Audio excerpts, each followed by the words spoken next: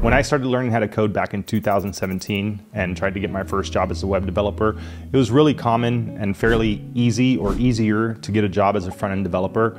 And I think that the industry is changing a little bit. I'm not saying that there isn't a need for front-end developers, and I'm not saying that it's still not a good path, but I am thinking that it's changing, and maybe soon it might not be the best option for most people to try to get a shoe in the industry.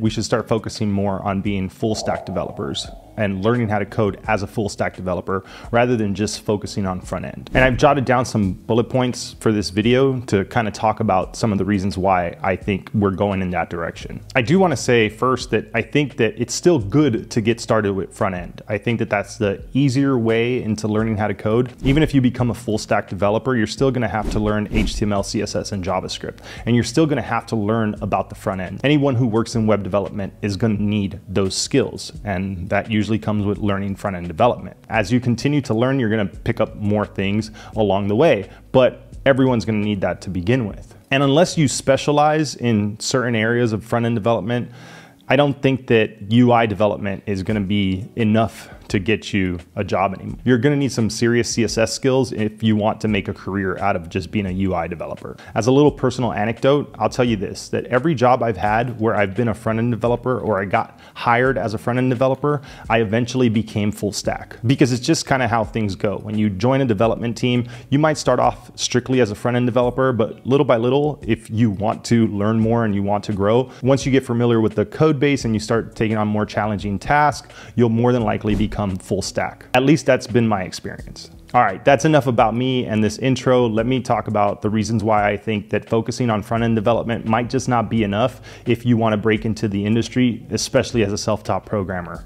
If you've been learning how to code recently, you've probably seen that there's a lot of tools out there that are making front-end development a lot easier. Things like ChatGPT, Cursor AI, Vercel v0 is a big one, and a lot of new component libraries and UI libraries are also making front-end development a lot easier. With Vercel v0, you can pretty much just prompt it to build out whatever you want it to, and it'll spit out React code that looks pretty good. I spent the money on Tailwind UI because I like their designs, and there's a lot of stuff in there that I can just copy and paste that looks really good, that's already built out for me, and then I can wire everything up and not have to worry about designing and laying out all these user interfaces. So I'm one of those people that has gone from being a front-end developer who really enjoyed working with HTML and CSS and building out all the user interface to being more of a full stack developer who doesn't really want to touch CSS anymore and opts to pay for services that build the stuff for them or already have pre-built components and user interfaces like Tailwind UI. And then you got a bunch of different component libraries. One of the ones that I personally like is Daisy UI,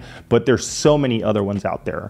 Years ago, we were pretty much limited to Bootstrap, but that's not the case anymore. And every front-end framework seems to have a UI library or component library built for those frameworks. So we really don't have to build these things from scratch anymore. And there's literally a component library for every single framework out there. So all these tools combined, when you start using them together, for instance, something that I've done recently when I'm trying to build out user interfaces, if I'm not just using Tailwind UI's components that they have already built for me, I go in and I will take the components from like Daisy UI and I'll dump them in the ChatGPT and I'll be like, hey, look, can you build this thing using these components for this page? And I kind of want it to look similar to this, and I'll even put screenshots in there. Usually it gives me good enough code to where I usually will only have to tweak it a little bit, and even sometimes I won't even have to change it at all because it just looks good enough.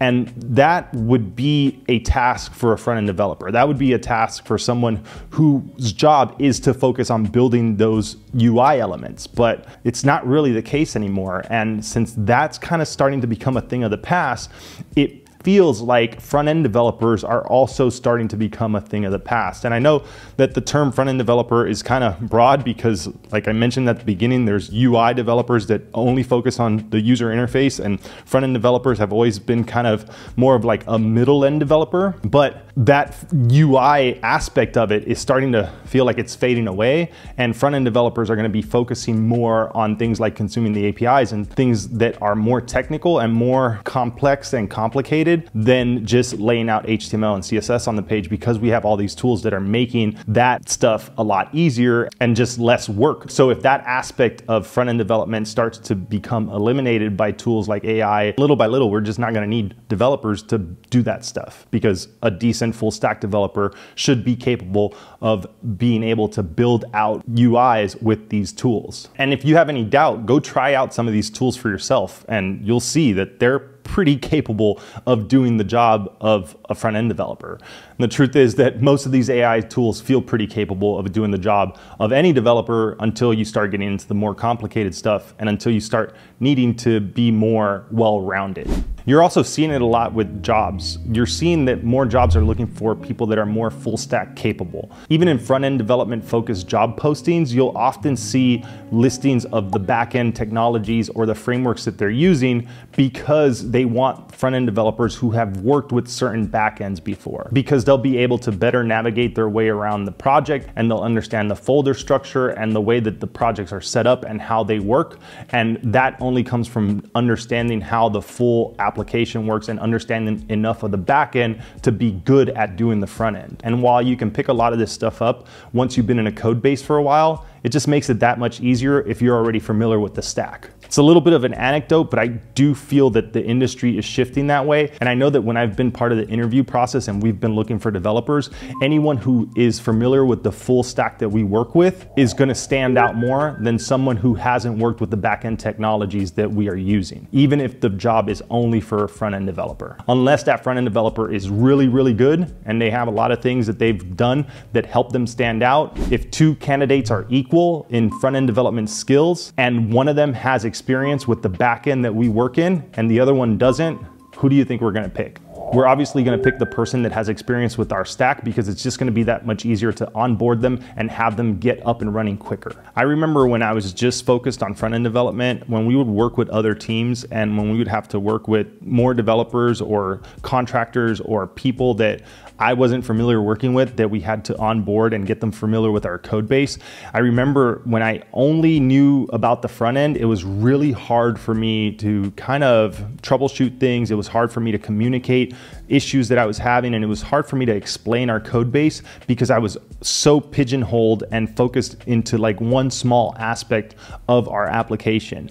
And I think that that's the problem with just focusing on front end, is that when you are a front end developer and you only focus on front end development, when those meetings happen with the architects or the lead developers where they really start talking about very technical things and you just don't know what they're talking about, because when you're only focused on HTML and CSS and some of the front end stuff and you don't understand the big picture of how everything works together, you are not really going to be well suited to contribute or even kind of navigate someone else who's getting familiar with your code base around, because you're just so limited to your knowledge on how everything works. And a couple other reasons that go beyond just like the code that you'll be working in and the team that you'll be on and understanding the application that you're going to be working in is more about the way that the job market's moving and the way that it's so competitive now, because there's no way to sugarcoat this. The job market is tough and the competition is getting fierce, especially with a lot of the tech layoffs. We're starting to get more experienced developers in the job market,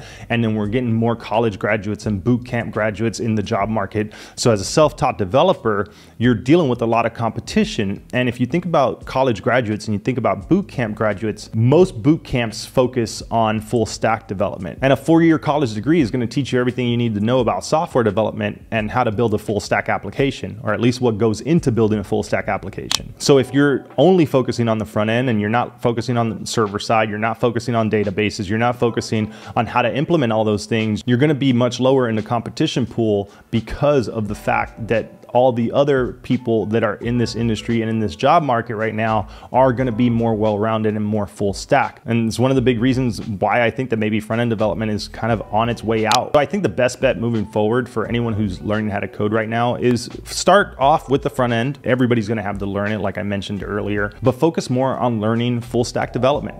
Once you feel comfortable with HTML, CSS, and JavaScript, and you've worked with the front-end framework, start incorporating some server-side stuff, start incorporating some database stuff, start learning about DevOps and how to host your website. Diversify your skill set and start learning about more of the things that are gonna make you more well-rounded and stand out as someone who's trying to break into the industry. Because honestly, I don't think that front-end development is enough anymore unless you really specialize on certain aspects of front-end development or get really good with a certain library or a certain framework and really stand out amongst all the competition that's out there. It's going to be a lot harder moving forward for people who are just strictly focused on front-end development, and it's just not going to be as easy as it once was to get a career as a front-end developer. Again, this is my own personal opinion, and there may be some anecdotes that I threw in here that might have some bias because it's just the way that I'm looking at the industry. So take this with a grain of salt, but I don't think I'm too far off on this one, because if you are someone who's learning how to code right now, I think that it's going to benefit you a lot more if you try